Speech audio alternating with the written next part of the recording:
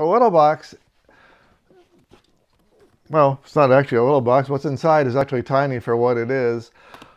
The final retirement gift showed up. I had very little points, retirement points from the company left over, so about the only thing I could pick that was of any use was a really tiny subwoofer. And I mean tiny. Let's have a look what it looks like.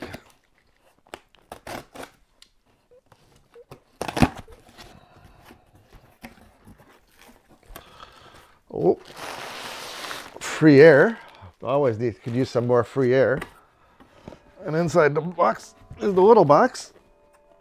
Let's not drop it. And it's a PSB 100. It's a really tiny subwoofer. Let's see if I can pull that out and get it open. There we go.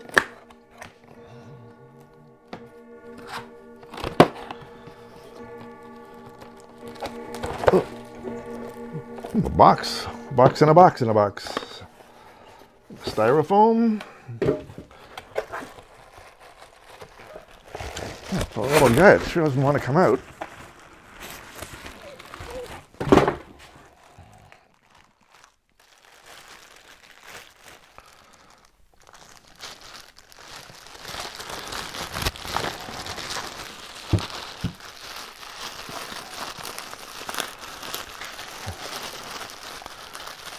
Okay, they tied a knot in it somehow. There we go.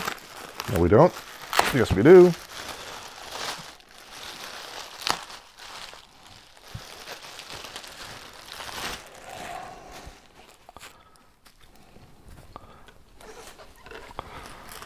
And there we go.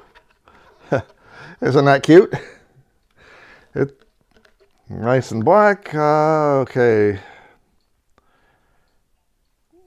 It only accepts a low-level line input, which is a slight problem because my amp doesn't have LFE outs and this doesn't have high power in, so I have to do some splitting from the pre-out.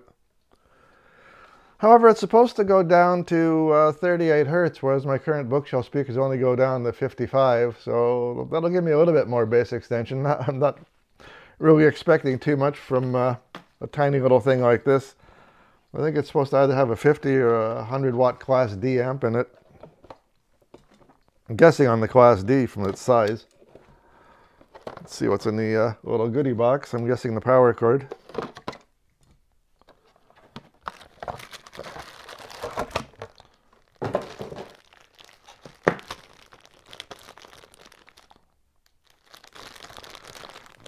Wow, got no idea what that is.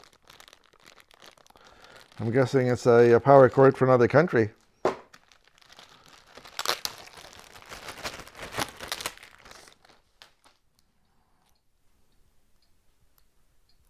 Oh well. The almost non-existent instructions and another tasty packet of silica. What we always wanted. Anyway, it might improve the sound a bit, it might not. I don't know. It looks more like a desktop sub than something that could make a bit more sound in the room. We'll see what it does. Actually, I wonder if the specs here, or if there are already specs, tell me what it has inside.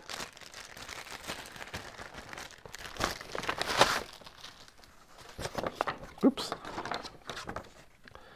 That is the limited warranty. It says if you plug it in, tough luck.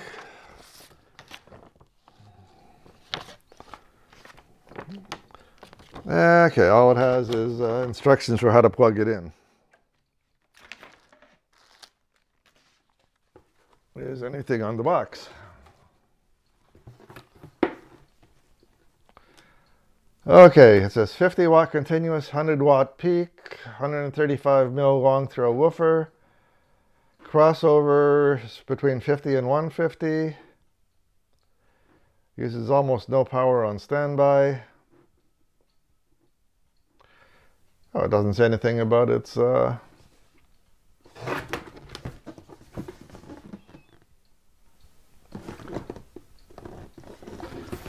okay, nothing else on the box. I guess I'll have to do some looking up on the web for what it actually does. I'm pretty sure I read somewhere it goes down to about 38 hertz. Okay, let's hook that little sub-series up to my amp and find out just what it sounds like. Follow along while I try to make the connections. Okay, we're going to pop out the connectors to join the channel, the preamp to the power amp. They look just like big staples.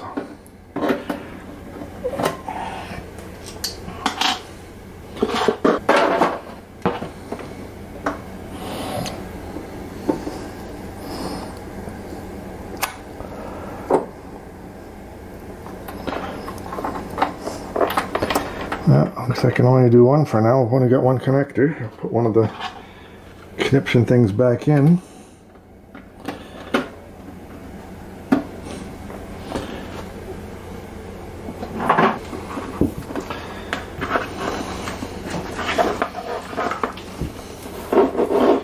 There we go.